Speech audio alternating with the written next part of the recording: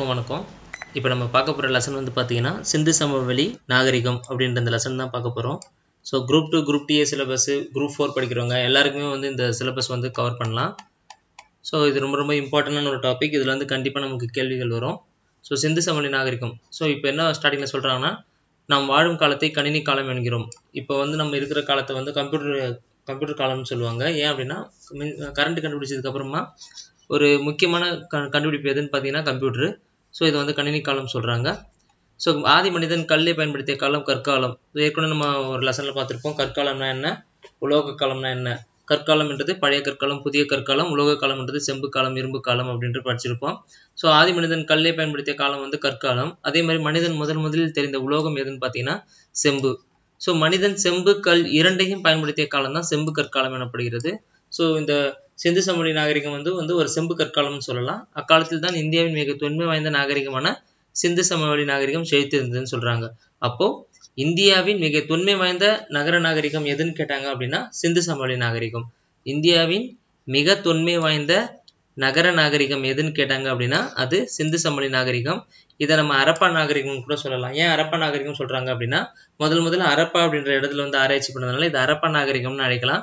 So சிந்து சமவெளி நாகரிகம்னு சொல்லலாம், சிந்து நாகரிகம்னு அதை அழைக்கலாம். ஸோ எப்படி சொன்னாலும் எல்லாம் ஒண்ணுதான்.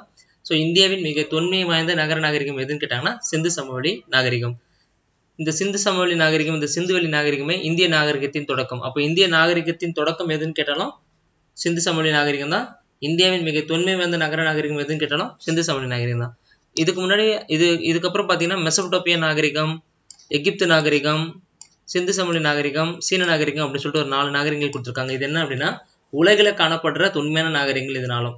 ஸோ உலகில் காணப்படுகிற தொன்மையான நாகரிகங்கள் என்னன்னு கேட்டாங்கன்னா மெசபடோப்பியா, எகிப்து, சிந்து சமவெளி, சீன நாகரிகம். மெசபடோப்பியா நாகரிகம், இந்த மெசபடோப்பியா நாகரிகம்ன்றதையும் இந்த ஏரியும் நம்ம ரொம்ப ரொம்ப இம்பார்ட்டண்டாக நோட் பண்ணி வச்சுக்கணும். ஏன் அப்படின்னா கண்டிப்பாக பொறுத்துக்களை கொடுக்கறதுக்கான வாய்ப்புகள் அதிகமாக இருக்கும். ஸோ மெசபடோப்பியா நாகரிகம் 35, அதாவது 3500 பொது ஆண்டுக்கு முன் எல்லாமே வந்து கிறிஸ்துவுக்கு பின் வராது, கிறிஸ்துவுக்கு முன் பொது ஆண்டுக்கு முன்னு சொல்லுவாங்க. ஸோ 3500 2000. அதே சிந்து சமவெளி நாகரிகம் பார்த்தீங்கன்னா 3300 1900. ஸோ எகிப்து நாகரிகம் 3100 1100 பொது ஆண்டுக்கு முன். சீன நாகரிகம் 1700 1122. இது ரொம்ப ரொம்ப இம்பார்ட்டன்ட். கண்டிப்பாக இது கேட்கறதுக்கான சான்ஸ் இருக்கு.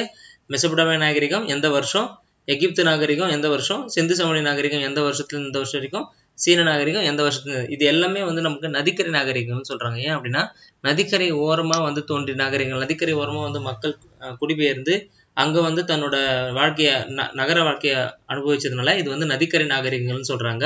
ஸோ ஏன் மக்கள் நதிக்கரையில வந்தாங்க அப்படின்னா அங்க வளமான மண் இருக்கு, ஆறுகள்ல பாயும் நன்னீர் வந்து குடிப்பதற்கு அவங்களுக்கு ஈஸியா இருக்கு. ஸோ குடிப்பதற்கும் வளமான மண், கால்நடை தேவை, நீர்ப்பாசனம், அப்புறம் போக்குவரத்து, இது 5 ரீசனுக்காக தான் வந்து பார்த்தீங்கன்னா அவங்க வந்து நதிக்கரையில வந்து தங்க ஆரம்பிச்சாங்க. ஸோ போக்குவரத்துக்கு ஈஸியா இருக்கு, நீர்ப்பாசனம் அவங்க வந்து வேளாண்மை செய்ய ஆரம்பிச்சிட்டாங்க. வேளாண்மை செய்ய வந்து புதிய கற்காலத்திலேயே வந்து வேளாண்மை செய்யறதுக்கு ஆரம்பிச்சிருவாங்க. ஸோ இது வந்து பார்த்தீங்கன்னா செம்பு கற்காலம், அதுக்கு அடுத்த காலம். ஸோ இந்த செம்பு கற்காலத்தில் வந்து அவங்க வேளாண்மை செய்யறதுக்கு நீர்ப்பாசனத்துக்கு தண்ணி தேவைப்பட்டுச்சு. அப்புறம் கால்நடைகளுக்கு வந்து தண்ணி கொடுக்கறதுக்கு தேவைப்பட்டுச்சு, கால்நடைகளுக்கு வளர்க்கறதுக்கும் தேவைப்பட்டுச்சு தண்ணி. அதுக்கப்புறம் வந்து பார்த்தீங்கன்னா ஆறுகளில் பாய தண்ணீர் குடிப்பதற்கும் அவங்களுக்கு தேவைப்பட்டுச்சு. அதுக்கெல்லாம் வளமான மண் வந்து அவங்க விவசாயம் பண்ணுறதுக்கு ஏற்ற மாதிரி இருந்ததுனால இவங்க வந்து நதிக்கரையில் குடியேறினாங்க. ஸோ அரப்பானா ஒரு புதையண்ட நகரம்னு சொல்றாங்க. எப்படி இதை ஆராய்ச்சி பண்ண ஆரம்பிச்சாங்கன்னு பார்த்தீங்கன்னா 1856 பஞ்சாப் மாநிலத்தில் சிந்து நதியின் கிளை நதியான ராவி நதிக்கரையில். ஸோ பஞ்சாப் மாநிலத்தில் ஒரு ரயில் ட்ராக் போட ஆரம்பிச்சாங்க. ஆங்கிலேயர்கள் வந்து ஒரு ரயில் ட்ராக் போட ஆரம்பிச்சாங்க 1856. இந்த இயர் ரொம்ப ரொம்ப முக்கியம். 1856 ஒரு ரயில் ட்ராக் போட ஆரம்பிச்சாங்க. லாகூர்ல இருந்து கராச்சி வரைக்கும் வந்து அந்த ரயில்வே ட்ராக் போட்டாங்க. ஸோ இது வந்து பார்த்தீங்கன்னா அங்கே ஒரு மணல் மேடு இருக்கிறத பார்த்தாங்க. அந்த மணல் மேடு வந்து பார்த்தீங்கன்னா சுட்ட நீண்ட செங்கற்களும் கட்டட இடிபாடுகளும் இருந்ததை கண்டனர். 1921 அகழ்வாராய்ச்சியாளர் ஸோ 1921 அகழ்வாராய்ச்சியாளர்கள் அந்த பகுதியை ஆராய்ச்சி பண்ணும்போது அது வந்து அந்த இடத்துல இருந்து நிறைய விஷயங்கள் வந்து எடுத்தாங்க. ஸோ இதுதான் வந்து இந்தியாவின் முதுபெரும் நகரம், தொன்மையான நகரம் அப்படின்னு சொல்லிட்டாங்க. ஸோ 1921 அரப்பால தான் முதல்ல ஆராய்ச்சி ஆரம்பிச்சாங்க. இந்த அரப்பா என்ற பிளேஸ் வந்து ஆராய்ச்சி பண்ணவர் யாருன்னு பார்த்தீங்கன்னா தயாராம் சாகினின்னு ஒருத்தர். ஸோ ராவி நதிக்கரையில் அமைந்திருந்த அரப்பாவை கண்டுபிடித்தவர் யாருன்னு கேட்டாங்கன்னா தயாராம் சாகினி. ஸோ அரப்பா என்ற சிந்தி மொழிக்கு புதையுண்ட நகரம் அப்படின்னு சொல்லிட்டு பேரு. ஸோ அரப்பா என்ற சிந்தி மொழி, அரப்பான்றது எந்த மொழி சொல்லுன்னு கேட்பாங்க. அரப்பான்றது ஒரு சிந்தி மொழி சொல், மறந்துடக்கூடாது. அரப்பான்றது ஒரு சிந்தி மொழி சொல். இதுக்கு புதையுண்ட நகரம். ஸோ அரப்பாவை கண்டுபிடித்தவர் யாருன்னு கேட்டாங்கன்னா தயாராம் சாகினி 1921 அரப்பாவை கண்டுபிடிச்சிருப்பாரு. அதனால தான் முதல்ல அரப்பாவை கண்டுபிடிச்சனால தான் இதுக்கு அரப்பா நாகரிகம் பேர் சொல்றாங்க. சுமார் 4700 ஆண்டுகளுக்கு முற்பட்ட நாகரிகம். ஸோ சிந்து சமவெளி நாகரிகம் எத்தனை ஆண்டுகளுக்கு முற்பட்ட நாகரிகம்னு கேட்டாங்கன்னா 4700 ஆண்டுகளுக்கு முற்பட்ட நாகரிகம் இந்தியாவில் வளர்ந்துதான் கண்டறியப்பட்டு சொல்றாங்க.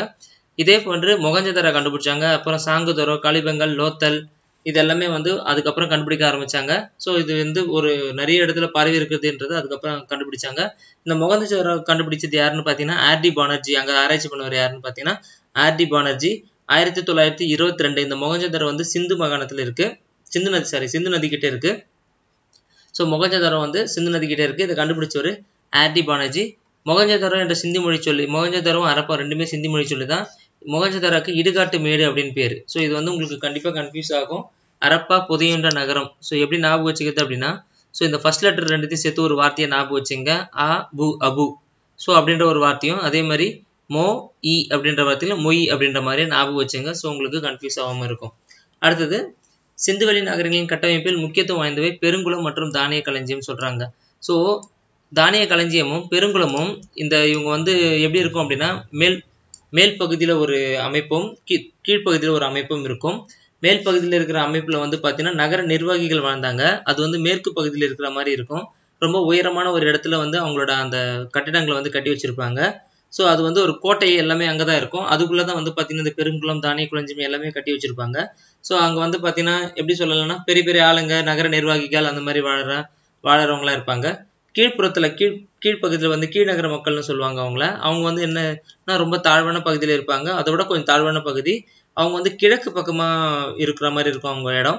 அது வந்து ஆனால் அதிக பரப்பு கொண்டதாக இருக்கும். மேல்புறத்தில் இருக்கிறது வந்து குறைந்த பரப்பு இருக்கும், கீழ்பரப்பில் இருக்கிறது அதிக பரப்பு கொண்டதாக இருக்கும். அங்கே பொதுமக்கள் வசிச்சிருந்தாங்க. ஸோ இந்த பெருங்குளமும் தானிய களஞ்சியமும் அங்கே வந்து ஒரு முக்கியத்துவம் வாய்ந்ததாக கருதப்படுறாங்க. அடுத்தது இவங்க வந்து என்னென்ன வேலை செஞ்சாங்க அப்படின்னு கொடுத்துருக்காங்க பாருங்க. கட்டட தொழில் செய்கிறாங்க, நிலம் தேர்தல், மனை அளவீடு, கால் கொள்ளுதல், தரமான கட்டுமான பொருட்களை தேர்ந்தெடுத்தல், வடிவ கணித அமைப்பு. ஸோ இதெல்லாமே வந்து உங்களுக்கு தெரியுது. அதனால அறிவியல் தொழில்நுட்பங்கள் நடைமுறையில் இருந்ததுன்னு சொல்றாங்க. ஸோ இந்த வேலையெல்லாம் அவங்க செஞ்சதுனால இந்த முதல்ல அறிவியல் தொழில்நுட்பங்கள் நடைமுறையில் இருந்தன. ஸோ இந்த வேலையெல்லாம் தெரியுது உங்களுக்கு, அறிவியல் தொழில் சயின்ஸ் பத்தி கொஞ்சம் தெரியுது அப்படின்ற மாதிரி நமக்கு எக்ஸ்பிளைன் பண்ணியிருக்காங்க. அடுத்தது ஆயுதங்கள், வீட்டு சாமான்கள், கருவிகள் முதலீட்டு செய்ய செம்பையும் வெண்கலத்தையும் பயன்படுத்தினாங்க. இது ரொம்ப ரொம்ப இம்பார்ட்டன்ட். இவங்க வந்து செம்பு மற்றும் வெண்கலத்தை தான் பயன்படுத்தினாங்க. தங்கம், வெள்ளியும் பயன்படுத்தினாங்க, செம்பு, வெள்ளமெல்லாம் பயன்படுத்தினாங்க. தங்கம், வெள்ளி, செம்பு, வெண்கலம் எல்லாத்துலேயுமே வந்து இவங்க பொம்மை செஞ்சாங்க. ஆனால் வீட்டு சாமான்கள், கருவிகள் செய்யறதுக்கு செம்பும் வெண்கலம் தான் பயன்படுத்தினாங்க. தங்கமும் வெள்ளியும் அணிகலன்கள் செய்ய பயன்படுத்திக்கிட்டாங்க. ஸோ இவங்களுக்கு வந்து இரும்பு பற்றியான அறிவு வந்து கிடையாது. இரும்பு காலத்தில் இருக்கிற மக்களுக்கு மட்டும் தான் தெரியும். இது வந்து நம்ம பார்த்துட்டு இருக்குது செம்பு கற்காலம், அரப்பா நாகரிகம், சிந்து சமவெளி நாகரிகம். சிந்து சமவெளி நாகரிக மக்களுக்கு இரும்பை பற்றியும் குதிரை பற்றியும் தெரியாது. ஸோ அடுத்தது எடைக்கற்கள் ஒரு வகையை திண்மையான கற்களால் தெரியும். அவங்க வந்து எடைக்கற்கள்லாம் யூஸ் பண்ணியிருந்தாங்க. எடைக்கற்கள் யூஸ் பண்ணுறது வந்து பார்த்தீங்கன்னா 1 இன்ச்சுக்கு 1.7 சென்டிமீட்டர் 1.75 சென்டிமீட்டர் அளவுக்கு வந்து பார்த்தீங்கன்னா இவங்க வந்து ஒரு வகையான அளவீடை மெயின்டைன் பண்ணியிருக்காங்க. அதே மாதிரி எடைக்கற்கள்லாம் வந்து இவங்க வந்து மெயின்டைன் பண்ணியிருக்காங்க. அது எல்லாமே வந்து ஒரு திண்மையான கற்கள், ஒரு கட்டமாக இருக்கிற மாதிரி இருக்கும். நீங்கள் புக்கில் பார்த்தீங்கன்னா அந்த பிக்சர் இருக்கும். அந்த மாதிரி ஒரு திண்மையான கற்களால் தயாரிக்கப்பட்டிருந்ததுன்னு சொல்கிறாங்க. செவ்வக வடிவிலான நூற்றுக்கணக்கான முத்திரைகள் வந்து இவங்ககிட்ட கிடைச்சிருக்கு. ஸோ இந்த சிந்து சமவெளி நாகரிக மக்கள் வந்து செவ்வக வடிவிலான நூற்றுக்கணக்கான முத்திரைகளும் சித்திர வடிவிலான எழுத்துக்களும் கண்டறியப்பட்டிருக்கிறது. ஸோ நிறைய முத்திரைகளும் சித்திர வடிவான எழுத்துக்களும் வந்து கண்டறியப்பட்டுள்ளன. இங்கு கண்டெடுக்கப்பட்ட சுட்ட களிமண் பலகைகளின் மீது எழுத்துக்கள் பொறிக்கப்பட்டுள்ளன. ஸோ இங்கே கண்டெடுக்கப்பட்ட சுட்ட களிமண் பலகையின் மீது எழுத்துக்கள் பொறிக்கப்படுது, சித்திர எழுத்துக்கள். ஸோ இவங்களோட எழுத்துக்கள் என்ன எழுத்துக்கள்னு கேட்டாங்கன்னா சித்திர எழுத்துக்கள்னு சொல்லணும். சுட்ட களிமண் பலகைகளின் மீது இவங்களுடைய எழுத்துக்கள் பொறிக்கப்பட்டிருக்கிறது. அடுத்தது முத்திரைகளில் பொறிக்கப்பட்டிருந்த படங்களும் எழுத்து வடிவங்களும் இவர்கள் எழுத்துக்கலையில் பெற்றிருந்த தேர்ச்சியை புலப்படுத்துகின்றன சொல்றாங்க. ஸோ இவங்க வந்து அந்த முத்திரைகள் பொறிக்கப்பட்டிருந்த அந்த படங்கள் அப்புறம் அந்த எழுத்து எழுதியிருக்கிறதுலாம் வச்சு இவங்க வந்து எழுத்துக்கலையில பெற்றிருந்த தேர்ச்சி வந்து நமக்கு தெரியுது. அதாவது அவங்களுக்கு வந்து எழுதலாம் தெரியுது அப்படின்றது நமக்கு தெரியுது அப்படின்னு சொல்றாங்க. ஸோ அடுத்தது சிந்துவெளி மக்களின் முக்கிய தொழில் விவசாயம், கோதுமை, பார்லி போன்றவை. இது ரொம்ப ரொம்ப முக்கியம். ஆனால் இவங்களுக்கு விவசாயம் நமக்கு குறிப்பாக சொல்ல முடியாது. எல்லாமே பண்ணியிருந்தாங்க. வேளாண்மை, ஒரு நெசவு, அந்த மாதிரி எல்லாமே பண்ணிட்டு இருந்தாங்க. ஸோ இவங்க வந்து பார்த்தீங்கன்னா முக்கிய தொழில், சிந்து சமவெளி மக்களின் முக்கிய தொழில் விவசாயம். இவங்க என்ன பண்ணாங்க விவசாயத்தில் பார்த்தீங்கன்னா கோதுமை, பார்லி தான் ரொம்ப ரொம்ப இம்பார்ட்டன்ட் பண்ணாங்க. மக்கள் என்ன ஆடைகளை உடுத்தினாங்க கேட்டாங்கன்னா பருத்தி மற்றும் கம்பளி ஆடைகளை அணிந்தனர். ஸோ இது எப்படி கேட்பாங்க அப்படின்னா மாற்றி மாற்றி நமக்கு கேட்பாங்க. எதுக்கு இது ஒவ்வொரு லைனாக நமக்கு தெரிஞ்சுக்கணுமா அப்படின்னா கண்டிப்பாக தெரிஞ்சுக்கணும். 4 லைன் கொடுத்துட்டு இதில் எது சரி எது தவறானதை கண்டுபிடிக்கன்னு சொல்லிடுவாங்க. ஸோ மக்கள் வந்து கோதுமை பார்லி போன்றவற்றை விளைவித்தனர் கொடுக்கறதுக்கு பதிலாக கோதுமை அரிசி போன்றவற்றை விளைவித்தனர் சொல்லிட்டு கொடுத்துருவாங்க. அப்படி கொடுக்கும்போது நமக்கு வந்து கன்ஃபியூஸ் ஆகிடும். ஸோ அதனால தான் ஒவ்வொரு லைனும் வந்து இதில் இம்பார்ட்டண்டாக படிச்சுக்கணும். எப்படி வேணால் கொஸ்டின்ஸ் வரலாம். ஸோ சிந்துவெளி மக்களின் முக்கிய தொழில் விவசாயம். கோதுமை பார்லி போன்றவற்றை விளைவித்தனர். மக்கள் பருத்தி கம்பளி ஆடைகளை அணிந்தனர். ஸோ இங்கே வந்து பார்த்தீங்கன்னா அணிகலன்கள் செய்ய என்னென்ன பயன்படுத்தினாங்க பாருங்க. தங்கம், வெள்ளி, தந்தம், விலை உயர்ந்த கற்கள். ஸோ 4 விஷயங்கள் பயன்படுத்தியிருக்காங்க அணிகலன்கள் செய்ய. தங்கம், வெள்ளி, மேலே வந்து அணிகலன்கள் செய்ய நம்ம தங்கம் வெள்ளி மட்டும் தான் பார்த்தோம். இங்கே வந்து பார்த்தீங்கன்னா தங்கம், வெள்ளி, தந்தம், விலை உயர்ந்த கற்கள் எப்படி போன்றவற்றை அணிகலன்கள் செய்ய பயன்படுத்தினர். ஏழை மக்கள் வந்து கிளிஞ்சல் மற்றும் தாமிரம் போன்றவற்றால் செய்யப்பட்ட அணிகளை அணிந்தனர். அப்போ இது வந்து கொஞ்சம் வசதியான இருக்கிறவங்க தங்கம், வெள்ளி, தந்தம், விலை உயர்ந்த கற்களை வந்து அணிகலன் செஞ்சுட்டாங்க. ஏழை மக்கள் எதால் அணிகலன் செஞ்சுட்டாங்கன்னு பார்த்தோம்னா கிளிஞ்சல் மற்றும் தாமிரம். ஸோ இந்த 2 பொருட்களை வந்து இவங்க அணிகலன் செஞ்சுக்கிட்டாங்க. அடுத்தது டெர்ரகோட்டா. இது ரொம்ப ரொம்ப இம்பார்ட்டன்டான வார்த்தை. இவங்க வந்து சுடு மண்பாண்டம் செய்வதில் திறமை மிக்க இருந்தாங்க. அதுக்கு பேர் என்னன்னா டெர்ரகோட்டான்னு சொல்றாங்க. சுடு மண்பாண்டம் அப்படின்னு சொல்லிட்டு ஒரு வகையான மெட்டீரியல் இவங்க வந்து ரெடி பண்றாங்க. அதுக்கு பேர் என்ன வச்சிருக்காங்கன்னா டெர்ரகோட்டா அப்படின்னு சொல்லிட்டு பேர் வச்சிருக்காங்க. முகஞ்சதாராவில் கண்டெடுக்கப்பட்டுள்ள வெண்கலத்தால் ஆன நாட்டிய மங்கையின் சிலை. ஸோ முகஞ்சதாரால ஸோ இது கூட கேட்பாங்க, ஒரு நாட்டிய மங்கை சிலை எங்கு கண்டெடுக்கப்பட்டது அப்படின்னு கேட்பாங்க. ஸோ அது வந்து முகஞ்சதாரால கண்டெடுக்கப்பட்டது. அந்த நாட்டிய வெண்கல சிலை வந்து பார்த்தீங்கன்னா அந்த நாட்டிய மங்கையின் உருவச்சிலை வெண்கலத்தால் செஞ்சிருக்காங்க. ஸோ வெண்கலத்தால் செஞ்சிருக்காங்க. எங்கே கண்டுபிடிச்சிருக்காங்க அப்படின்னு பார்த்தீங்கன்னா முகஞ்சதாரால கண்டுபிடிச்சிருக்காங்க. அடுத்தது தாடியுடன் காட்சி தரும் ஒருவரின் சுண்ணாம்புக்கல். அவர் வந்து அங்கே தலைவர்னு சொல்லுவாங்க போல இருக்கு, கிராம தலைவர் அந்த மாதிரி. ஸோ அவரோட ஒரு உருவ சிலையை வந்து செதுக்கியிருக்காங்க. அது வந்து சுண்ணாம்புக்கல் சிலை அப்படின்னு சொல்லிட்டு சொல்றாங்க, ஒருவரின் சுண்ணாம்புக்கல் சிலை.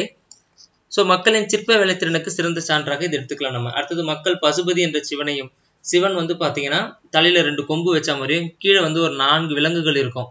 என்னென்ன விலங்குகள் பார்த்தோம்னா யானை, நீர் யானை, யானை, நீர் யானை, புலி மற்றும் எருது. ஸோ இந்த மாதிரியான ஒரு 4 விலங்குகள் வந்து கீழ்ப்பகுதியில் இருக்கும். தலையில வந்து பார்த்தீங்கன்னா 2 கொம்பு வச்ச மாதிரி இருக்கும். அது வந்து பசுபதி என்ற சிவன் அப்படி சொல்றாங்க. பெண் கடவுள், இது வந்து தாய் கடவுள்னு சொல்லுவாங்க. அடுத்தது லிங்கம், சூலம், மரம் இதெல்லாம் வந்து வணங்கினாங்க அப்படின்னு சொல்றாங்க. அடுத்தது இறந்தவர்களை புதைக்கும் போது அச்சடங்குடன் உணவு அணில்களையும் சேர்த்து தாழிகள் இட்டு புதைத்தனர் சொல்றாங்க. அப்போ இறந்தவங்களை புதைக்கும் போது உணவு அணில்களையும் சேர்த்து தாழிகளிட்டு புதைச்சிடுறாங்க. ஸோ இது எல்லாமே ஒவ்வொரு லைனும் நமக்கு இம்பார்ட்டன் தான், அவங்களோட என்ன எப்படி இவங்கலாம் இருந்திருக்காங்க அப்படின்றது. அடுத்தது ஹரப்பா நகரத்தின் இடிபாடுகளை தமது நூலில் விவரித்தவர் யார் அப்படின்னு கேட்டோம்னா சார்லஸ் மேசன். ஏற்கனவே நம்ம பார்த்திருப்போம். டயாராம் சாகினி என்றவர் ஹரப்பாவை கண்டுபிடித்தவர். மொகஞ்சதாரோ கண்டுபிடித்தவர் வந்து ஆர்டி பானர்ஜின்னு பார்த்திருப்போம். ஸோ ஹரப்பா நகரத்தின் இடிபாடுகளை தமது நூலில் விவரித்தவர் யாருன்னு பார்த்தீங்கன்னா சார்லஸ் மேசன். இவர் கிழக்கிந்திய கம்பெனியின் படை வீரரும் ஆராய்ச்சியாளரும் ஆவார். ஸோ 1856ஆம் ஆண்டு பொறியாளர்கள் லாகூரில் இருந்து கராய்ச்சிக்கு, ஸோ எந்த இடத்துல ட்ரெயின் விட்டுருக்காங்க பாருங்க. ஸோ நம்ம அங்கே ட்ரெயின் ட்ராக் போடும்போது தான் அவங்க வந்து ஒரு மேடு கண்டுபிடிச்சிருக்காங்க. அந்த மேடு ஆனால் கண்டுக்காம அவங்க என்ன பண்ணியிருக்காங்க அப்படின்னா அதை எடுத்து ட்ரெயின் போகிறதுக்கு ட்ராக் போகிறதுக்கு யூஸ் பண்ணிட்டாங்க அந்த கல்லெல்லாம். ஸோ லாகூரிலிருந்து கராய்ச்சிக்கு ரயில் பாதை அமைக்கப்பட்டு அங்கே சுட்ட செங்கற்கள் கிடைச்சிருக்கு. அந்த சுட்ட செங்கற்களை இவங்க என்ன பண்ணிட்டாங்க அப்படின்னா இது பண்ணிட்டாங்க. அடுத்தது அந்த இடத்த 1920 தொல்பொருள் ஆய்வர்கள் ஹரப்பா மற்றும் மொகஞ்சதாரோ நகரங்களை அகழாய்வு செய்யார்கள். ஸோ இவங்க எப்போ ஆராய்ச்சி பண்ண ஆரம்பிச்சாங்க அப்படின்னு கேட்டாங்கன்னா 1920. ஹரப்பாவை எப்போ கண்டுபிடிச்சாங்கன்னு கேட்டாங்கன்னா 1921. ஸோ புது புக்லையும் பழைய புக்லையும் கொஞ்சம் கொஞ்சம் டிஃப்ரென்ஸ் இருக்கும். ஸோ கொஸ்டின்ஸ் அண்டர்ஸ்டாண்ட் பண்ணி நீங்கள் போட்டுங்க. எப்போ இவங்க அகழ்வாய்வு செய்ய ஆரம்பித்தனான்னு கேட்டாங்கன்னா 1920 போடுங்க. ஹரப்பாவை எப்போது கண்டுபிடித்தனான்னு கேட்டாங்கன்னா 1921 நம்ம போடலாம். அடுத்தது 1924 இந்திய தொல்பொருள் ஆய்வுத்துறையின் இயக்குனர் John Marshall. So 1924 John Marshall அப்படின்றவர் வந்து பதவி ஏற்கிறார். எதுக்குன்னா இந்திய தொல்பொருள் துறை ஆய்வுத்துறைக்கு.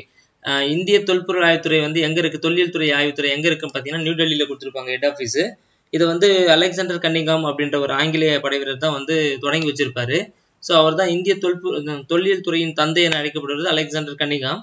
ஸோ அவருக்கு அப்புறம் வந்து பார்த்தீங்கன்னா 1924 ஸோ இந்திய தொல்பொருள் ஆய்வுத்துறையின் இயக்குனராக ஜான் மார்ஷல் பதவியேற்பாரு. இவர் வந்ததுக்கு அப்புறம் தான் வந்து ஹரப்பாலையும் மொகஞ்சதாரோலையும் இன்னும் ஆராய்ச்சி பணிகள் வந்து ரொம்ப அதிகமாகுது. ஸோ இந்த ஹரப்பாவுக்கும் மொகஞ்சதாரோக்கும் இடையே பொதுவான அம்சங்கள் இருப்பதை கண்டறிந்தார். ஸோ யார் வந்து ஹரப்பாவிற்கும் மொகஞ்சதாரோக்கும் இடையே பொதுவான அம்சங்கள் இருப்பதை கண்டுபிடிச்சாங்கன்னு கேட்டாங்கன்னா John Marshall. So John Marshall தான் வந்து ஹரப்பாக்கும் மொகஞ்சதாரோக்கும் இருக்கிற பொதுவாக இருக்கிறத கண்டுபிடிப்பாரு. ஸோ ஹரப்பா நாகரிகம் மொகஞ்சதாரோவை விட பழமையானதுன்னு சொல்றாங்க. அதாவது ஹரப்பா நாகரிகம் மொகஞ்சதாரோவை விட பழமையானது. அப்போ மொகஞ்சதாரோ பழசா ஹரப்பா நாகரிகம் பழசான்னு கேட்டாங்கன்னா ஹரப்பா நாகரிகம் தான் மொகஞ்சதாரோவை விட பழமையானது. இந்த நாகரிகம் என்ற வார்த்தை வந்து இது ரொம்ப ரொம்ப இம்பார்ட்டன்ட். நமக்கு கொஸ்டின்ஸ்ல கன்ஃபியூஸ் பண்ற மாதிரி கேட்கறது தான் முக்கியமாக கேட்பாங்க. அடுத்தது நாகரிகம் என்ற வார்த்தை வந்து பார்த்தீங்கன்னா லத்தீன் மொழி, அதாவது சிவிஸ். நாகரிகம்னா சிவிஸ்ன்னு சிவிலைசேஷன் சொல்லுவாங்கல்ல, சிவிஸ் என்பதுலேருந்து லத்தீன் மொழியிலேருந்து நமக்கு இதன் பொருள் வந்து நகரம். அப்போ நாகரிகம்னா என்ற வார்த்தை வந்து சிவிஸ் என்பதிலிருந்து வந்ததுன்னு சொல்றாங்க. அது லத்தீன் மொழி சிவிஸ்லேருந்து வந்ததுன்னு சொல்றாங்க. அதன் பொருள் வந்து நகரம்.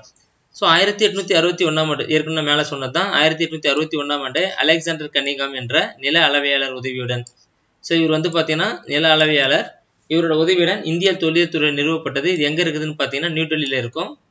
ஹரப்பா நாகரிகம் ஒரு நகர நாகரிகம். ஏன் இது நகர நாகரிகம் சொல்றாங்க அப்படின்னா, இங்க வந்து தனி கால்வாய்கள், தெருவிளக்குகள், சிறப்பான திட்டமிட்டல், கட்டிடக்கலை, வேலைப்பாடு, தூய்மை, சுகாதாரத்துவம், அதாவது வீட்டுக்கு வெளியில வந்து பார்த்தீங்கன்னா குப்பை தொட்டி, வீட்டுக்கு கிணறு, கழிப்பறைகள், இது எல்லாமே ஒரு தரப்படுத்தப்பட்ட எடைகள், அளவீடுகள் எல்லாமே வந்து இவங்க வந்து கரெக்டாக பயன்படுத்தலாம். இது வந்து ஒரு நகர நாகரிகம் அப்படின்னு சொல்லிட்டு சொல்லலாம்.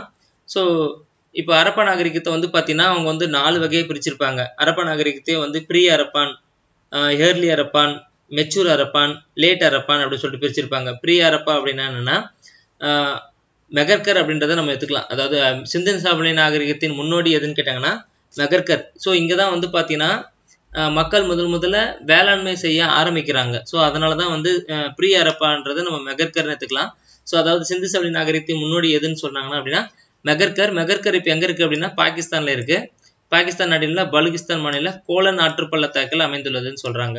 ஸோ அப்போ மெகர்கர் வந்து புதிய கற்கால மக்கள் வாழ்ந்த ஒரு இடம் அப்படின்றத நம்ம எடுத்துக்கணும். ஸோ சிந்து சமவெளி நாகரிகத்தின் முன்னோடி எங்கே இருக்குது அப்படின்னா மெகர்கர்லேருந்து தான் மக்கள் வந்து வேளாண்மை செய்ய ஆரம்பிக்கிறாங்க. அதனால வந்து இது வந்து ப்ரீ ஹரப்பா அப்படின்னு சொல்கிறோம். அதாவது ப்ரீ ஹரப்பான்னு சொல்லுவோம். அப்போ ஏர்லி ஹரப்பான்றதை நம்ம என்ன சொல்லுவோம் அப்படின்னா எந்தெந்த இடங்களை சொல்கிறோன்னு பார்த்தீங்கன்னா ஆமர், கோட்டு டிஜி அப்படின்ற ஒரு 3 இடங்களை சொல்லலாம். ஏன் அப்படின்னா அங்கே தான் மக்கள் வந்து நகரங்கள் வந்து உருவாக்க ஆரம்பிக்கிறாங்க. மக்கள் வந்து நகரங்கள் வந்து அங்கே அப்போ தான் உருவாக்க ஆரம்பிக்கிறாங்க. அதுக்கப்புறம் மெச்சூரை வந்து ஹரப்பான்னு நம்ம எதை சொல்லலாம் அப்படின்னா காலிபங்கல் சொல்லலாம். ராஜஸ்தானில் இருக்கிற காலிபங்கல். கோட்டு டிஜியும் நமக்கு சிந்து மாகாணத்தில் இருக்குதுன்னு சொல்லுவாங்க. கோட்டு டிஜி, காலிபங்கல் வந்து பார்த்தீங்கன்னா ராஜஸ்தானில் இருக்குது. இந்த ராஜஸ்தானில் இருக்கிற அந்த காலிபங்கல் வந்து பெரிய பெரிய கட்டிடங்கள், நல்ல ஒரு எல்லாமே வந்து ஒரு உச்சநிலையில் இருக்கும்போது ஹரப்பா எப்படி இருக்கும், மெச்சூர் ஹரப்பா எப்படி இருக்குமோ அந்த மாதிரியான ஒரு ஹரப்பா இருந்துச்சு. ஸோ அடுத்தது கடைசியாக இருக்கிறது வந்து பார்த்தீங்கன்னா லேட் ஹரப்பான்னு சொல்லுவாங்க. இது எங்கே இருக்குன்னு பார்த்தீங்கன்னா குஜராத்தில் இருக்கிற லோத்தல். அதாவது லோத்தல் வந்து இப்போ குஜராத்தில் இருக்குது சொல்லுவாங்க. இந்த லோத்தலில் வந்து பார்த்தீங்கன்னா வெள்ளப்பெருக்கு வராமல் இருக்கிறதுக்காக அங்கங்கே வந்து சுவர்கள் எழுப்பி வச்சுருந்தாங்க. ஸோ இதன் மூலமாக அங்கே வெள்ளப்பெருக்கு அபாயம் இருக்குது, மக்கள் அழிஞ்சிட்டு வராங்க அப்படின்றது தெரிஞ்சிருக்கும். ஸோ இது நம்மளோட ஏற்கனவே பார்த்துருப்போம். சிந்து சமவெளி நாகரிகத்தோட பீரியட் வந்து பார்த்தீங்கன்னா 3300 1900 வரைக்கும் போட்டிருப்பாங்க. ஸோ இந்த 3300 1900 வரைக்கும் இருக்கிறதுல ஸோ இந்த லேட் ஹரப்பா வந்து 1900 ஸ்டார்ட் ஆகிற மாதிரி கொடுத்துருப்பாங்க. ஏன்னா அப்போ தான் வந்து அழிவு காலமாக ஆரம்பிக்கிற மாதிரி லேட் ஹரப்பா நமக்கு கொடுத்துருப்பாங்க. அப்போ ஏர்லி ஹரப்பா வந்து பார்த்தீங்கன்னா 2600 வரைக்கும் ஏர்லி ஹரப்பா, 2600 1900 வரைக்கும் மெச்சூர் ஹரப்பா. அப்போது மெச்சூர் ஹரப்பான்ற பீரியட் மட்டும் கொஞ்சம் நல்லா ஞாபகம் வச்சுங்க. மெச்சூர் ஹரப்பா பீரியட் வந்து பார்த்தீங்கன்னா 2600 1900 வரைக்கும் மெச்சூர் ஹரப்பா வந்து எங்கே இருக்குன்னு எக்ஸாம்ஸ் கேட்டாங்கன்னா காலிபங்கல்ல இருக்குது. ஓகேங்களா. ஸோ அடுத்தது மூடப்பட்ட கழிவுநீர் வடிகால் அமைப்பு எல்லா நகரங்களிலும் இருந்தது. ஸோ அந்த கழிவுநீர் வடிகால் அமைப்பு எப்படி இருந்துச்சு அப்படின்னா மூடப்பட்டு இருந்துச்சு. இப்போ நிறைய நம்ம இப்போ இருக்கிற நம்ம இடத்துலேயே வந்து கழிவுநீர் வடிகால் அமைப்பு மூடாமல் தான் எல்லா இடத்துலையும் இருக்குது. ஆனால் அந்த காலத்துலேயே இவங்க வந்து கழிவுநீர் இருக்குது, கழிவுநீர் வடிகால் ஒரு காவாலை விடுறாங்க அப்படின்னா அந்த காவா எல்லாமே மூடி வச்சுருந்துருக்காங்க. ஸோ அந்த அளவுக்கு இவங்க வந்து ஒரு நாகரிகத்தில் மெயின்டைன் பண்ணியிருக்காங்க. அடுத்தது நீர் கசியாத கட்டுமானத்திற்கான மிக பழமையான சான்றாக பெருங்குளம் இருக்குது. ஸோ இந்த பெருங்குளம் ரொம்ப ரொம்ப முக்கியம். பெருங்குளத்துலேருந்து நிறைய கேள்விகள் கேட்டிருக்காங்க. பெருங்குளத்தில் நீர் கசியாமல் இருக்க இயற்கை தார் கொண்டு பூசப்பட்டுள்ளதுன்னு சொல்கிறாங்க. ஸோ இயற்கை தார் மெழுகு கொண்டு பூசப்பட்டுள்ளதுன்னு கொடுத்துருப்பாங்க புக்கில். ஸோ இயற்கை தார் கொண்டு பூசப்பட்டுள்ளதுன்னு கொடுத்துருப்பாங்க. ஸோ எல்லாமே ஒன்று தான், மெழுகு இயற்கை தார் எல்லாமே ஒன்று தான். செங்கற்களால் கட்டப்பட்ட சுவர்களை கொண்ட தானிய களஞ்சியம் ஹரியானா மாகாணத்தில் உள்ள ராகி கற்கில் கண்டுபிடிக்கப்பட்டுள்ளது. அப்போது செங்கற்களால் கட்டப்பட்ட சுவர்களை கொண்ட தானிய களஞ்சியம் ஹரியானா மாநிலத்தில் உள்ள ராகி கற்கி. இந்த ராகி கற்கி என்னன்னா இந்தியாவில் இருக்கிற ஹரப்பா நாகரிகத்திலேயே வந்து இந்த சிந்து சமவெளி நாகரிகத்திலேயே மிக பெருசு எதுன்னு கேட்டாங்கன்னா நமக்கு இந்த ராகி கற்கி தான் சொல்லுவாங்க. ஸோ ராகி கற்கி தான் வந்து பார்த்தீங்கன்னா இருக்கிறதுலே பெருசு. ஆனால் சிந்து சமவெளி நாகரிகத்திலே எது பெருசுன்னு கேட்டாங்கன்னா நம்ம மொகஞ்சதாரோ தான் சொல்லணும். ஆனால் இந்தியாவில் காணப்படுகின்ற சிந்து சமவெளி நாகரிகங்களின் பெரிய இடம் எதுன்னு கேட்டாங்கன்னா ராகி கற்கி. இந்த ராகி கற்கி எங்க இருக்குன்னா ஹரியானால இருக்கு. மொகஞ்சதாரோவில் இருந்த மிகப்பெரிய பொது கட்டிடம் கூட்ட அரங்கம்னு சொல்றாங்க. அப்போ மொகஞ்சதாரோவில் இருக்கிற மிகப்பெரிய கட்டிடம் எதுன்னு கேட்டாங்கன்னா கூட்ட அரங்கம். அரப்ப மக்கள் பெரும் வணிகர்களாக இருந்தனர் சொல்றாங்க. ஸோ நீங்க இந்த மொகஞ்சதாரோ அப்படின்ற ஒரு படம் ரித்திக் ரோஷன் நடிச்சிருப்பாங்க. அதில் பார்த்தீங்கன்னா ஃபுல்லா பிசினஸ் பண்றதுக்காக தான் அங்க மக்கள் வந்துட்டே இருப்பாங்க. அதே மாதிரி ஆரக்கால் இல்லாத திடமான சக்கரங்களை பயன்படுத்தினர். ஸோ சக்கரங்கள் பயன்படுத்தினாங்க எடுத்துட்டு போறதுக்கு. ஆனா அந்த சக்கரங்களுக்கு குறுக்க ஆரக்கால் மாதிரி இல்லாம ஒரே ரவுண்டா இருக்கிற மாதிரி ஒரு சக்கரங்கள் பயன்படுத்தியிருக்காங்க. அடுத்தது இந்த மக்கள் அரப்பா மக்கள்ன்றது சிந்து சமவெளி நாகரிக மக்கள் அப்படின்ற மாதிரி நம்ம எடுத்துக்கணும். ஸோ மெசபடோமியாவுடன் விரிவான கடல் வணிகம் செய்து கொண்டிருந்தனர். இவங்க மெசபடோமியா, சுமேரியா அப்படின்ற இடத்துக்குலாம் பாத்தீங்கன்னா இவங்க கடல் வணிகம் செஞ்சிருக்காங்க, அதாவது பிசினஸ் பண்ணியிருக்காங்க அப்படின்னு சொல்றாங்க. சுமேரியாவின் அக்காடிய பேரரசுக்கு உட்பட்ட அரசன் நாரம்சீன் என்பவர். ஸோ சுமேரியால இருக்கிற அக்காடிய பேரரசுக்கு உட்பட்ட அரசன் நாரசிம் என்பவர் சிந்துவெளி பகுதியில் உள்ள மெலுக்கா என்னும் இடத்தில் அணிகளில் வாங்கியதாக குறிப்பு எழுதியிருக்காரு குறிப்பு எழுதியுள்ளார் அப்படின்னு சொல்லிட்டு அவர் எழுதும்போது ஒரு குறிப்பு எழுதியிருக்காரு.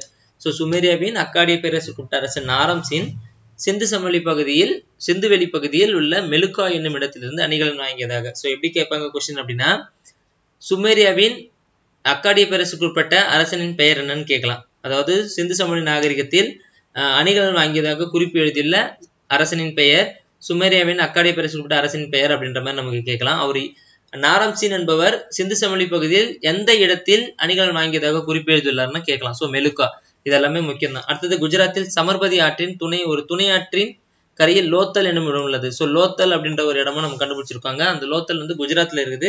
இது சபர்மதி ஆற்றின் ஒரு துணை ஆற்றின் லோத்தல் என்னும் இடம் அமைந்துள்ளது அப்படின்னு சொல்றாங்க. ஸோ எந்த ஆற்றின் ஒரு துணை ஆற்றினா சபர்மதி ஆற்றின் ஞாபகம் வச்சுங்க. இது ஒரு லோத்தல் ஒரு கப்பல் கட்டும் தளமாக இருந்துச்சு. இந்த லோத்தல் ஒரு கப்பல் கட்டும் தளமாகவும் செப்பனிடும் தளமாகவும் மற்றும் செப்பனிடும் தளம் கண்டுபிடிக்கப்பட்டுள்ளது. ஸோ எப்படி சொல்றது அப்படின்னா, ஒரு கப்பல்லாம் நின்றுட்டு பொருள்லாம் ஏற்றிட்டு போற மாதிரி ஒரு கப்பல் கட்டும் தளம், செப்பனிடும் தளம் அந்த மாதிரி இருந்துச்சு. அடுத்தது குஜராத் மாநிலத்தில் கண்டுபிடிக்கப்பட்டுள்ள தந்தத்தினால் ஆன அளவுகோல் 1704 மில்லிமீட்டர். ஸோ இது ரொம்ப ரொம்ப முக்கியம். 1704 மில்லிமீட்டர். இதை நமக்கு ஆப்ஷன்ல கொடுக்கும்போது கன்ஃபியூஸ் பண்ணி கொடுப்பாங்க. எப்படி வேணா கொடுக்கலாம். 1407 கொடுக்கலாம், இல்ல 1047 கொடுக்கலாம், இல்ல 1074 கொடுக்கலாம், 1704 கொடுக்கலாம். ஸோ இந்த நம்பர் 1704 மில்லிமீட்டர். ஸோ தந்தத்தினால் ஆன அளவுகள் மிகச்சிறிய அளவிட எது இருக்குன்னா 1704. அடுத்தது மனிதர்கள் முதலில் கண்டுபிடிக்க மற்றும் உபயோகப்படுத்தப்பட்ட உலகம் செம்பு. நம்ம ஏற்கனவே பார்த்துட்டு மொகஞ்சதாரோவின் வெண்கலத்தால் ஆன நடனமாது. இது மொகஞ்சதாரோவில் ஏற்கனவே நம்ம பார்த்துட்டோம், பென்சில இருக்கு அப்படின்றத. அடுத்தது சிந்துவெளி மக்கள் ஆபரணம் செய்ய சிவப்பு நிற மணிக்கற்களை பயன்படுத்தினான்னு சொல்றாங்க. இதுக்கு கார்லினியன் அப்படின்னு சொல்லுவாங்க இங்கிலீஷ்ல. ஸோ சிவப்பு நிற மணிக்கற்கள் இவங்க பயன்படுத்தியிருக்காங்க. இவங்களுக்கு இரும்பும் தெரியாது, குதிரை தெரியாது, ரெண்டும் நம்ம மறந்துடக்கூடாது. பருத்தி அடைகள், அதாவது கம்பளி அடைகளும் உபயோகப்படுத்தப்பட்டது, பருத்தி அடைகளும் உபயோகப்படுத்தப்பட்டது. சிந்து சமவெளியில பெண் தெய்வ வழிபாடு சொல்றாங்களே, அது தாய் தெய்வ வழிபாடு இருந்திருக்கலாம் அப்படின்னு சொல்லிட்டு இவங்க சொல்றாங்க. அடுத்தது சிந்து சமவெளி மக்களின் முதன்மையான தொழில் பற்றி எதுவும் தெரியவில்லை. எனினும் வேளாண்மை, கைவினைப் பொருட்கள் செய்தல், பானை வணைதல், அணிகலன்கள் செய்தல், கால்நடை வளர்த்த போன்றவற்றில் ஈடுபடணும். ஸோ இவங்களோட முக்கிய தொழில் எதுன்னு கேட்டாங்கன்னா நம்ம விவசாயம் எடுத்துக்கலாம். ஆனா அவங்களுக்கு முதன்மையான தொழில் எதுன்னு தெரியாது. எல்லாத்தையுமே செஞ்சிருக்காங்க. கைவினைப் பொருட்கள் செய்தல், பானை வணைதல், அணிகலன்கள் செய்தல், கால்நடை வளர்த்தல், இது எல்லாமே செஞ்சோம்னா சக்கரத்தின் பயனையும் அவங்க தெரிஞ்சு வச்சிருக்காங்க. சக்கரம் பத்தி என்ன யூஸ் பண்றது. அதே மாதிரி முதல் எழுத்து வடிவம் சுமேரியர்களால் உருவாக்கப்பட்டதுன்னு சொல்றாங்க. ஸோ முதல் எழுத்து வடிவம் யாரால் உருவாக்கப்பட்டதுன்னா சுமேரியர்களால் உருவாக்கப்பட்டது. மொகஞ்சதாரோவில் தொல்பொருள் ஆராய்ச்சி நடைபெறும் இடம் உலக பாரம்பரிய தலமான யுனெஸ்கோ அமைப்பால் தேர்ந்தெடுக்கப்பட்டது. அப்போ மொகஞ்சதாரோவில் இருக்கிற அந்த தொல்பொருள் ஆராய்ச்சி நடைபெறும் இடம் இப்போ மொகஞ்சதாரோவில் தொல்பொருள் ஆராய்ச்சி பண்ணிட்டு இருப்பாங்க இல்லையா, அந்த இடத்த யுனெஸ்கோ அமைப்பு தேர்ந்தெடுத்திருக்காங்க. ஒரு பாரம்பரிய தலமாக யுனெஸ்கோ அமைப்பு தேர்ந்தெடுக்காங்க. இந்த யுனெஸ்கோ அமைப்புன்றது எங்கெங்கெல்லாம் ஒரு பழமையான விஷயங்கள் எங்கெங்கெல்லாம் இருக்குதோ அதெல்லாம் ஒரு பாரம்பரிய தலமாக இவங்க தேர்ந்தெடுப்பாங்க. அதுக்கப்புறம் சிந்துவெளி நாகரிகம் உலக பழமையான நாகரிகங்களில் ஒன்று, இது நமக்கு தெரியும். சிந்துவெளி நாகரிகம் பரவியுள்ள முக்கிய பகுதிகள் குஜராத், பாகிஸ்தான், ராஜஸ்தான், ஹரியானா. ஸோ நம்ம இந்தியாவில் மட்டும் இல்லாம பாகிஸ்தான்லயும் இருக்கு, ஆப்கானிஸ்தான் வரைக்கும் இது இருந்திருக்கு. ஸோ இதோட அளவு பார்த்தீங்கன்னா ரொம்ப டிஃப்ரெண்டா இருக்கும். அதாவது எந்த இடத்துல இருந்து எந்த இடத்துல கரெக்டாக சொல்லணும் அப்படின்னா, நமக்கு தெற்கு பக்கமா மகாராஷ்டிரா வரைக்கும் இருக்குன்னு சொல்லுவாங்க. தெற்கு பக்கமா மகாராஷ்டிரா வரைக்கும், வடக்கு பக்கமா ஆப்கானிஸ்தான் வரைக்கும் இதோட நாகரிகம் விரிஞ்சிருந்ததாகவும், மேற்கு பக்கமா பலுகிஸ்தான்ல இருந்தும், கிழக்கு பக்கமா காகர் ஆக்ரா அப்படின்ற ஒரு இடம் வரைக்கும் நமக்கு இது பிரிஞ்சிருந்ததா. அந்த அளவுக்கு ஒரு பெரிய இடமா இருந்துச்சுன்னு சொல்லுவாங்க. ஸோ எவ்வளவு மில்லிமீட்டர்னு கேட்டாங்கன்னா 1.5 சதுர மில்லியன் பரப்பளவை கொண்டது இந்த சிந்து சமவெளி நாகரிகம். ஸோ இது எதனால் அழிஞ்சு போச்சுன்னு பார்த்தாங்கன்னா சுற்றுச்சூழல் மாற்றம். ஸோ சுற்றுச்சூழல் சேஞ்ச் ஆகிருக்கலாம், வெள்ளப்பெருக்கு வந்திருக்கலாம், ஆரியர்கள் படையெடுப்பு வந்திருக்கலாம். ஏன்னா அங்கே வந்து பார்த்தீங்கன்னா மொஹஞ்சதாரோவில் ஒரு எலும்பு குவியல் வந்து கண்டுபிடிச்சதா சொல்கிறாங்க. ஸோ ஆரியர்களின் படையெடுப்பு வந்து இவங்களை அழிச்சிருக்கலாம், அயலவர் படையெடுப்பு, இயற்கை சீற்றங்கள், காலநிலை மாற்றம், காடுகள் அழிதல், தொற்றுநோய் தாக்குதல், ஏதாவது நோய் வந்து அவங்க இறந்து போயிருக்கலாம். இதெல்லாமே வந்து ஹரப்பா நாகரிகம் அழியறதுக்கான காரணங்கள். ஸோ சிந்து சமவெளி நாகரிகம்னு பார்த்தோன்னா இதுதான் ரொம்ப ரொம்ப இம்பார்ட்டன்ட். ஸோ இது இல்லாமல் நமக்கு வேற என்ன தெரிஞ்சுக்கலாம் அப்படின்றத நான் கொஞ்சம் அப்படி பேக்கில் சொல்கிறேன், நோட் பண்ணிங்க. ஸோ வேற என்னன்னா இந்த லெசனில் இல்லாததை மட்டும் நான் கொஞ்சம் சொல்கிறேன், நோட் பண்ணிங்க. இந்த லெசனில் இல்லாததுன்னு சொன்னால் ஹரப்பாவை கண்டுபிடிச்சது யார்? தயாராம் சாகினி 1921 ராவி நதிக்கரை. மொஹஞ்சதாரோ வந்து ஆர்டி பானாஜி 1922 சிந்து நதி. இது ரெண்டுமே இப்போ எங்கே இருக்குன்னு கேட்டாங்கன்னா பாகிஸ்தானில் இருக்குது. ஸோ அது மறந்துடக்கூடாது. ஸோ முதல் அகழ்வாராய்ச்சி துறையின் செயலாளர்னு யாருன்னு கேட்டாங்கன்னா சர் ஜான் மார்ஷல் தான். அதுக்கு முன்னாடி அலெக்சாண்டர் கன்னிங்கம் இருப்பார், அவர் தான் தோற்றுவித்திருப்பாரு. அந்த ஏஎஸ்ஏ அந்த அகழ்வாராய்ச்சி அந்த துறையை வந்து தோற்றுவிச்சதே அவர் தான் இருக்கும். ஸோ அதனால தான் வந்து பார்த்தீங்கன்னா இவர் வந்து அகழ்வாராய்ச்சி துறையின் தந்தை என அழைக்கப்படுவார், அலெக்சாண்டர் கன்னிங்கம். அடுத்தது எந்தெந்த இடம் எங்கெங்க இருக்குதுன்னு கேட்கறதுக்கான வாய்ப்புகள் இருக்கு. ஸோ காலிபங்கல் எங்க இருக்குன்னு பார்த்தீங்கன்னா ராஜஸ்தான்ல இருக்கு. அடுத்தது பினவாலி எங்க இருக்குன்னு பார்த்தீங்கன்னா ஹரியானால இருக்கு பினவாலி. அடுத்தது ஆலம்கீர்பூர் வந்து மேற்கு உத்தரப்பிரதேசில் இருக்கு. அடுத்தது தோலவீரா வந்து எங்க இருக்குன்னு பார்த்தீங்கன்னா குஜராத்ல இருக்கு. ஸோ தோலவீரா அப்படின்றத ஆராய்ச்சி பண்ணது யாருன்னு கேட்கலாம் சம்டைம். அது யாருன்னு பார்த்தீங்கன்னா ஜேபி ஜோஷி அண்டு பிஸ்த் அப்படின்ற 2 பேர், அதாவது JP Joshi and RS Bisht அப்படின்ற 2 பேர் வந்து பார்த்தீங்கன்னா தோலவீரா அப்படின்ற இடத்த ஆராய்ச்சி பண்ணாங்க. ஸோ இந்த இடத்துல வந்து பார்த்தீங்கன்னா நிறைய தெருவிளக்கு தூண்கள்லாம் வந்து இருந்திருக்கு. அதே மாதிரி இவங்க கால்வாய்கள் எப்படி வச்சு கட்டியிருக்காங்கன்னு பார்த்தீங்கன்னா சுண்ணாம்புக்கல் மற்றும் ஜிப்சம் போட்டுலாம் கால்வாய்கள் வந்து கட்டியிருக்காங்க. அதே மாதிரி உங்களோட வீட்டுகள் வந்து பார்த்தீங்கன்னா சட்டக வடிவமைப்பை கொண்டது, அதாவது தெருக்கள் நேராக ஒரு லைனை நேராக கட்டியிருக்காங்க. அதே மாதிரி மாடி வீடுகள் இருந்திருக்கு. ஆனால் வீடுகளில் ஜன்னல்கள் இல்லை. இது ரொம்ப ரொம்ப முக்கியம். ஏற்கனவே எழுதின ஒரு எக்ஸாம்ல கேட்டிருக்காங்க, வீடுகளில் ஜன்னல்கள் உண்டுன்னு கொடுத்துருக்காங்க. ஸோ இது வந்து வீடுகளில் ஜன்னல்கள் கிடையாது. அதே மாதிரி வெண்கலம் தான் இவங்க வந்து பயன்படுத்தியிருக்காங்க. அதாவது வெண்கலம் என்றது வந்து பார்த்தீங்கன்னா நம்ம வந்து பழைய கற்களம் புதிய கற்களம் புக்கில் வந்து பார்த்தீங்கன்னா செம்பும் வெள்ளியும் சேர்த்தா நமக்கு வெண்கலம் கிடைக்குதுன்னு சொல்றாங்க. இந்த செம்பு அது வந்து பார்த்தீங்கன்னா ராஜஸ்தான்லேருந்து இவங்க எடுத்திருக்காங்க, வெள்ளி வந்து ஆப்கானிஸ்தான்லேருந்து எடுத்திருக்காங்க. அது இல்லாமல் இந்த தைமாபாத் அப்படின்ற இடம் வந்து ஒரு வெண்கல தொழிற்சாலை வந்து இவங்க வச்சிருக்காங்க. ஸோ வெண்கல தொழிற்சாலை எங்கே வச்சிருக்காங்கன்னு பார்த்தீங்கன்னா தைமாபாத். அடுத்தது இவங்களோட விளையாட்டு வந்து சூதாட்டம், அதாவது பகடை உருட்டி விளையாடுறது வந்து இவங்க விளையாட்டை வந்து மெயின்டைன் பண்ணியிருக்காங்க. பண்டமாற்று முறை இவங்க வந்து மெயின்டைன் பண்ணியிருக்காங்க. அளவீட்டு முறை வந்து பார்த்தீங்கன்னா 2, 4, 8, 16 அந்த மாதிரி ஒரு 2 மடங்காக போகிற மாதிரியான ஒரு அளவீட்டு முறையை வந்து இவங்க மெயின்டைன் பண்ணியிருக்காங்க. தங்கம் வந்து இவங்களுக்கு கிடைச்சிருக்கு. தங்கம் வந்து பார்த்தீங்கன்னா வடக்கு பகுதியில் இருக்க கர்நாடகாவில் வந்து இவங்க தங்கத்தை எடுத்திருக்காங்க. வெள்ளியும் வைடூரியமும் ஆப்கானிஸ்தானும் ஈரான்லையும் இவங்க எடுத்திருக்காங்க. அதே மாதிரி கண்டடிக்கப்பட்ட சித்திரங்கள் எத்தனை அப்படின்னு கேட்டாங்கன்னா 600 சித்திரங்கள் கண்டடிக்கப்பட்டிருக்காங்க. இவங்களோட எழுத்து முறை வந்து சித்திரையடிய எழுத்துக்கள். இதுக்கு இன்னொரு பேர் வந்து சொல்லுவாங்க பெவ்ஸ்ட்ரோபெடன் அப்படின்னு சொல்லுவாங்க. இதோட இவங்களோட எழுத்து முறை வந்து அதுக்கு பேர் வந்து பார்த்தீங்கன்னா பெவ்ஸ்ட்ரோபெடன் அப்படின்ற எழுத்து முறை. நம்ம ஏற்கனவே பார்த்துருப்போம், இவங்க வந்து தாய் கடவுளை கும்பிட்றாங்க, பசுபதிங்கிற சிவனை கும்பிட்றாங்க, அரச மரத்தை. அது இல்லாமல் காளை, புறா ஆகியவற்றையும் கற்கள் ஆகியவற்றையும் இவங்க வந்து வணங்க ஆரம்பிச்சாங்க. இவங்களுக்கு ஆவிகள் பற்றியான ஒரு நம்பிக்கை இருந்தது. ஆனால் வந்து சதி பற்றி எந்த இதுவும் நமக்கு வந்து ஆராய்ச்சியில் கண்டுபிடிக்கல. ஸோ அது இருந்ததுக்கான எந்த ஒரு ஆதாரமும் கிடையாது. ஆனால் ஆவிகள் பற்றி உங்களுக்கு ஒரு நம்பிக்கை இருந்ததுதான் சொல்கிறாங்க. ஸோ நம்ம பெரிய இடம் என்னன்னு கேட்டாங்கன்னா மொஹஞ்சதாரோ தான். சிந்து சமவெளி நாகரிகத்தில் ஒரு பெரிய இடம் எதுன்னு கேட்டாங்கன்னா மொஹஞ்சதாரோ தான். ஆனால் இந்தியாவில் பெரிய இடம் எதுன்னு கேட்டாங்கன்னா ராகி கர்கி எங்கே இருக்குது? ஹரியானால இருக்குது. ஓகேங்களா. அடுத்தது இதோட சதுர சென்டிமீட்டர் என்னன்னு கேட்டாங்கன்னா நம்ம ஏற்கனவே 1.5 சதுர மில்லியன் அப்படின்னு பார்த்துருப்போம். ஸோ இது வந்து பார்த்தீங்கன்னா இன்னொரு ஆப்ஷன் லட்சத்தில் கேட்டாங்க அப்படின்னா 13 லட்சம் சதுர மீட்டர். இதில் மொத்தம் சிந்து சமவெளி நாகரிகத்தில் 6 பெரிய நகரங்கள் இருந்ததாக சொல்கிறாங்க. அதில் வந்து அபோவ் 200 வில்லேஜஸ், அதாவது 200 வில்லேஜஸ்க்கு அதிகமாக இருந்ததாகவும் சொல்கிறாங்க. ஸோ நம்ம ஏற்கனவே இந்த பெரிய குளத்தை வந்து பார்த்துருப்போம். பெருங்குளம் வந்து பார்த்தீங்கன்னா அதை பற்றி நமக்கு பெருசாக டீட்டெயில்ஸ் கொடுக்கல, ஆனால் புக்கில் நிறைய கொடுத்துருப்பாங்க. அதோட வடக்கு தெற்கு பகுதியில் இருபுறமும் படிக்கட்டுகள் அமைச்சிருக்காங்க. அதாவது வடக்கு பகுதி தெற்கு பகுதி 2 பக்கம் ஆப்போசிட்டாக வந்து இருபுறமும் படிக்கட்டுகள் அமைச்சிருப்பாங்க.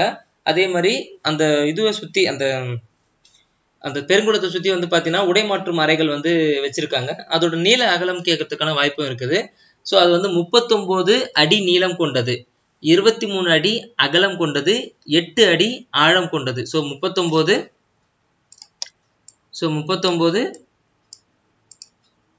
ஸோ என்னால் எழுத முடியல, ஒரு நிமிஷம் இருங்க.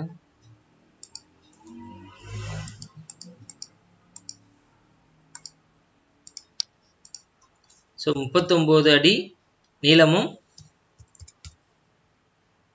23 அடி ஆழமும்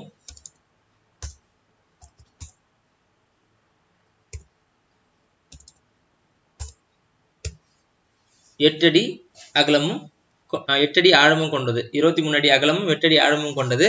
ஸோ அறப்பளம் மொத்தம் 6 தானிய களஞ்சியங்கள் இருந்ததா சொல்றாங்க. இந்த தானிய களஞ்சியங்கள் வந்து பார்த்தீங்கன்னா 150 அடி நீளமும் 50 அடி அகலமும் கொண்டது இந்த தானிய களஞ்சியங்கள். அதுக்கப்புறம் வேற என்னன்னா, அந்த கூட்ட அரங்கம்னு ஒன்று பார்த்துருப்போம் இல்லையா, அந்த கூட்ட அரங்கம் வந்து எங்க இருக்கு, மொகஞ்சதாரோல இருக்கிற பெரிய கட்டிடம் எதுனா கூட்ட அரங்கம் சொல்லியிருப்பாங்க. இது வந்து 20 தூண்.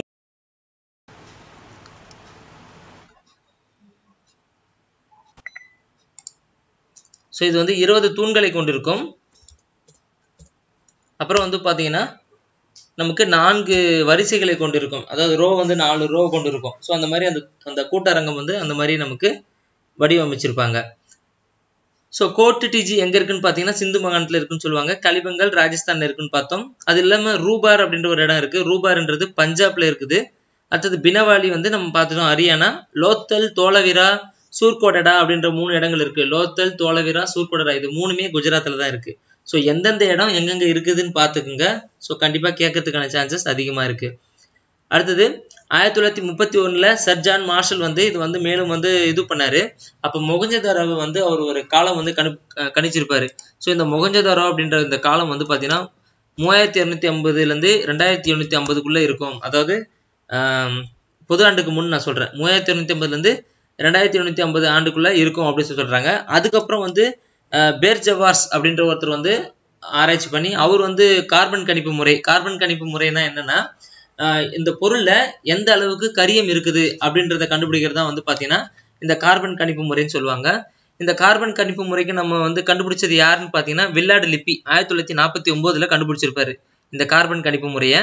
இந்த வில்லாடு லிப்பி கண்டுபிடிச்சதுக்காக 1960 அவருக்கு நோபல் பிரைஸ் கொடுத்திருப்பாங்க.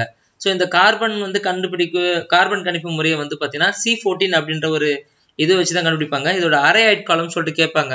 ஸோ எந்த அளவுக்கு அதோட ஆயுள் காலம் இருக்குது எப்படி கண்டுபிடிக்கிறாங்க அப்படின்னா, இப்போ ஒரு 20 C14 இருக்கு அப்படின்னா அது வந்து 10 மாறி இருக்கு அப்படின்னா அது வந்து அரை ஆயுட்காலம் சொல்லுவாங்க. அது வந்து 5830 இயர்ஸ் வந்து பழசாயிடுச்சு அப்படின்ற ஒரு கருத்து. ஸோ கார்பன் வந்து எப்பவுமே இருக்கும். அந்த கார்பன் வந்து அளவு பொறுத்து தான் வந்து நமக்கு இதெல்லாம் எத்தனை வருஷம் பழசு எத்தனை வருஷம் புதுசு அப்படின்றதெல்லாம் கண்டுபிடிக்கிறாங்க. ஸோ அதை கண்டுபிடிச்சது யாருன்னா வில்லாடு லிப்பி 1949 கண்டுபிடிச்சிருப்பாரு. 1960 அதுக்காக அவருக்கு நோபல் பரிசு கொடுத்துருப்பாங்க. ஸோ நம்ம எதுல சொல்ல வந்தா ஓகே 3250 2850 வரைக்கும் சர் ஜான் மார்ஷல் வந்து மொகஞ்சதாரோ காலம் வந்து இவ்வளவு பழசு அப்படின்னு சொல்லியிருப்பாரு. அதுக்கப்புறம் வந்து பெர்ஜவாஸ் வந்து 2000 1500 இவர் வந்து கார்பன் கணிப்பு முறையமா வந்து சொல்லியிருப்பாரு. அதுக்கப்புறம் வந்து டிபி அகர்வால்னு ஒருத்தர் வருவாரு. அவர் வந்து பாத்தீங்கன்னா இது வந்து 2300 1850 வரைக்கும் இருக்கிற இந்த மொகஞ்சதாரோ காலத்தை வந்து இவங்க இந்த மாதிரி பிரிச்சு சொல்லியிருப்பாங்க. ஸோ சர் ஜான் மார்ஷலுக்கு அப்புறம் யார் வந்து வருவாங்க பார்த்தீங்கன்னா வீலர்னு ஒருத்தர் வருவார். அவரும் வந்து இந்த அகழ்வாராய்ச்சி பண்ணுறதுக்கு நல்ல ஒரு உதவி பண்ணுவார். ஸோ நமக்கு வந்து கேள்வி கேட்கறதுக்கான வாய்ப்பு வந்து பார்த்தீங்கன்னா நம்மளோட தமிழ்நாட்டில் பல்லாவரத்தில் 1863 ராபர்ட் ப்ரூஸ்ட் அப்படின்றவர் வந்து ஆராய்ச்சி பண்ணியிருக்காரு. அவர் வந்து பல்லாவரத்தில் ஆராய்ச்சி பண்ணி இங்கேயும் வந்து ஒரு வகையான சிந்து சமவெளி மக்கள் வாழ்ந்தாங்க அப்படின்றத கண்டுபிடிச்சிருக்காரு. ஸோ 1863 ராபர்ட் ப்ரூஸ்ட் பல்லாவரத்தில் வந்து ஆராய்ச்சி பண்ணாரு. ஸோ இவர் வந்து நிறைய விஷயங்கள் இங்கேருந்து ஆத்திரப்பாக்கம் அப்படின்ற இடத்துல ஒமினின் அப்படின்றதெல்லாம் எடுத்திருக்கதா சொல்றாங்க. ஆனால் அதுக்கான ப்ரூஃப் இல்லை, அது கையில் இல்லை. அந்த மாதிரி நிறைய விஷயங்கள் வந்து இவர் கண்டுபிடிச்சிருக்காங்க ராபர்ட் ப்ரூஸ்ட்ன்றவர். ஓகேங்களா. மொத்தம் வந்து 1.5 சதுர மில்லியன் பரப்பளவு கொண்டது வந்து சிந்து சமவெளி நாகரிகம். இவங்க வந்து சிந்து சமவெளி நாகரிக மக்கள் வந்து இரட்டை பயிரிடல் முறையை மேற்கொண்டனர். இரட்டை பயிரிடல் முறை அதாவது ஒரு பயிர் விட்டுறாங்கன்னா அது மறுபடியும் மண் வளம் பெறத்துக்காக இன்னொரு பயிர் விடுவாங்க இல்லையா, அந்த மாதிரி இரட்டை பயிரிடல் முறையை இவங்க வந்து மேற்கொண்டாங்கன்னு சொல்றாங்க. கலப்பையை இவங்க வந்து பயன்படுத்தி இருக்காங்க, விவசாயத்துக்காக கலப்பையை பயன்படுத்தி இருக்காங்க. மொத்தம் 5000 எழுத்துக்கள் வரைக்கும் இவங்க வந்து இருந்திருக்கு. அதுல வந்து 26 குறியீடுகள் இருக்கு அப்படின்னு சொல்றாங்க. ஸோ அதுல வந்து பேசிக்கா வந்து 40 60 வரைக்கும் தான் அவங்க வந்து ஒரே மாதிரியான பேசிக் அடிப்படை எழுத்துக்களா இருந்திருக்கு அப்படின்ற மாதிரி சொல்லியிருக்காங்க. ஸோ எத்தனை குறியீடுகள் இருக்குன்னு கேட்டாங்கன்னா 26 குறியீடுகள். எத்தனை அடிப்படை எழுத்துக்கள் இருக்குன்னு கேட்டாங்கன்னா 40 60. ஓகேங்களா. ஸோ இவங்க ஏற்கனவே நான் சொல்லியிருப்பேன் 1 இன்ச்சு வந்து 1.75 சென்டிமீட்டர் அளவுக்கு வந்து இவங்க வந்து இது பண்ணியிருக்காங்க. அடுத்து முக்கியமான விஷயம் என்னன்னா, ஸ்காண்டினேவியாவை சேர்ந்த பார்பலோ அப்படின்றவர் வந்து பாத்தீங்கன்னா இந்த அரப்பா மக்கள் பேசும் மொழி வந்து திராவிட மொழிகளோட சம்பந்தம் இருக்குது அப்படின்னு சொல்லிட்டு ஒரு கருத்து வந்து வச்சிருப்பாரு. ஸோ அவர் பேர் வந்து பார்பலோ ஸ்காண்டினேவியாவை சேர்ந்தவர். ரொம்ப ரொம்ப இம்பார்ட்டன்ட். ஓகேங்களா? ஸோ இது எல்லாமே வந்து நமக்கு ரொம்ப ரொம்ப இம்பார்ட்டன்ட் தான். இந்த லெசன் இதோட முடிச்சுக்கிறேன். ஸோ இதுக்கப்புறம் வந்து பார்த்தீங்கன்னா நம்ம குப்தா பீரியட்ஸ் பார்க்கலாம். குப்தா பீரியட்ஸ் பார்த்துட்டோம்னா அப்படின்னா நம்ம ஸ்டெப் பை ஸ்டெப்பாக ஒன்று ஒன்றா போகலாம். ஸோ ஃபர்ஸ்ட் இருக்கிற சிலபஸில் ஹிஸ்ட்ரியில் சிந்துவெளி நாகரிகம் கம்ப்ளீட் பண்ணிட்டேன். இதை மீறி எனக்கு தெரிஞ்சு கொஸ்டின்ஸ் வர்றது ரொம்ப ரொம்ப ரேர் தான். ஸோ இதை படித்தாலே போதும். நீங்கள் இந்த நோட்ஸ் வந்து நம்மளோட தமிழ்நாடு கவர்மெண்ட் வெப்சைட்லேருந்து எடுத்துக்கலாம். உங்களுக்கு வந்து கொஸ்டின்ஸ் வந்து படிக்கிறதுக்காக நான் வந்து என்னோட டெலகிராம் லிங்க்ல ஜாயின் பண்ணிடுங்க. என்னோட டெலகிராம் லிங்க்ல நீங்கள் ஜாயின் பண்ணீங்க அப்படின்னா உங்களுக்கு இந்த சிந்து சமணி நாகரிகத்துக்கான கொஸ்டின்ஸ் வந்து இதை படிச்சு முடிச்சதுக்கப்புறம் நீங்கள் டெஸ்ட் அட் பண்ணி பார்க்கறதுக்காக அந்த கொஸ்டின் நான் உங்களுக்கு ஷேர் பண்ணுறேன். ஆனால் இப்போ கிடையாது, கொஞ்சம் கொஞ்சமாக ஷேர் பண்ணுறேன் டைம் கிடைக்கும் போதெல்லாம். ஸோ இப்போதைக்கு நீங்கள் இந்த லெசன் வந்து கம்ப்ளீட் பண்ணிவிடுங்க. ஒரு தடவை நீங்கள் படித்து பார்த்துட்டு நான் சொன்னதை கேட்டுட்டீங்கனாலே உங்களுக்கு மேக்ஸிமம் வந்து ஈஸியாக இருக்கும்.